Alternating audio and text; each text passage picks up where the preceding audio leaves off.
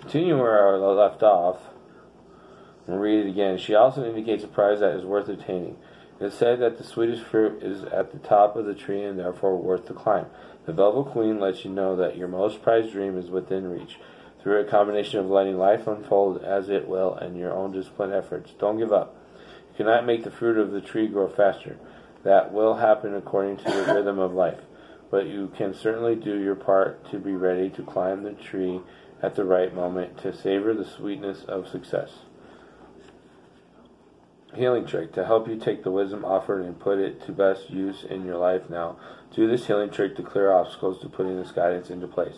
Say the following statement aloud. I release all fears and judgments I have made in this or any lifetime about material possessions, fear of loss, fear of greed, fear of distraction, and fear of attachment. Open my hands and heart to receive all I need when I need it, for as long as I need it, to live my beautiful and unique life path. You are now going to visualize, imagine, feel, or pretend that you can breathe in and out through your entire body. You can inhale deeply not only through your mouth or nose, but also through your skin. As you inhale gently, you take in the gift of life. As you exhale gently, not only out of your mouth and nose, but also out of your pores of your skin, you easily release what you no longer need, even if you don't consciously know what that is. Do this for several moments. When you feel relaxed and clear, say this statement 3 times. I receive a sweet and rare prize destined to be mine. Through the power of love divine, you have finished your healing trick. Affirmation. Say the following affirmation aloud to boost the power of this message and to integrate it into your body, mind, and soul. You can say it in morning and or evening for a few days or even a few months, or just at the end of your healing trick. I am strong and have surrendered into the perfection of life's loving grace. And the final card, what does the universe most want us to understand about the potential impeachment of Donald Trump? What do we got here? Maven of Masks.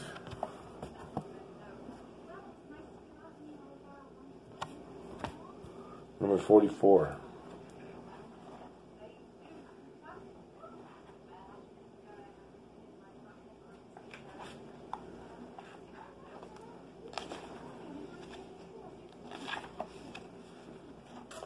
What do you want to be? Try that self on for size. You might just discover another genuine facet of you beyond your known identity. The Maven of Masks tells you, act as you wish to be, and so you shall be. Have you ever felt the liberation of feeling like a different person when on a holiday, traveling in another part of the world, or stepping into a world where people don't know you? The masks have come off and you get to choose who you are going to be. You might feel unfamiliar ways of being, more assertiveness, more confidence, more vulnerability, more feminine or masculine energy, all rising up from within you. These ways of being might not seem like you, not the you that you have thought yourself to be, but just because they are different, new, unfamiliar doesn't also make them inauthentic. Quite the opposite. The Maven of Masks card comes to you when it's time to try another personality for size, to see how much of it ends up being authentically you. Just a newly discovered you, but true nonetheless.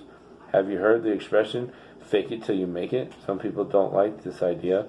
They feel it is not genuine. It depends on how you use the idea to your advantage. There is a difference between pretending to be someone or something you are not, and experimenting, exploring, expressing yourself you know is within you. But are you yet to fully realize yourself to be? In truth, we have the entire universe within us. If you want to discover new qualities in you, you are going to have to start somewhere. Believe, first of all, that you have discovered depths and diversity in you. Second, you have to play, not playing acting, but playing. What is it like to show up for life as if you already have all the courage and sass you long for, or all the creativity and confidence you yearn for? See yourself as that person, as having those qualities. Otherwise, you are like a bird who is yet to fly. It's in you, but you have to have faith first, and act as if you do. The bird who has never flown has it in him to fly, but he has to make the leap of faith to realize this for himself. Healing trick. If you have a real mask, use that for this exercise. Otherwise, you can create a mask with your hands by simply covering your face. Say aloud, I now discover new facets to me. I am ready to play with the possibilities.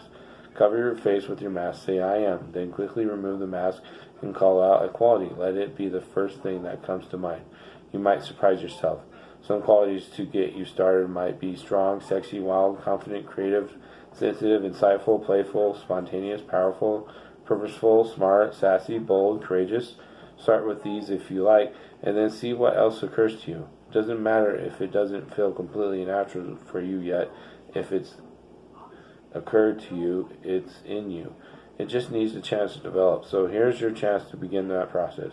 Let your imagination run free as you continue the process of putting on the mask, then removing it, and calling out a quality. If you can call out qualities you are less confident or familiar with, all the better. See if you can discover something about yourself that you didn't know before.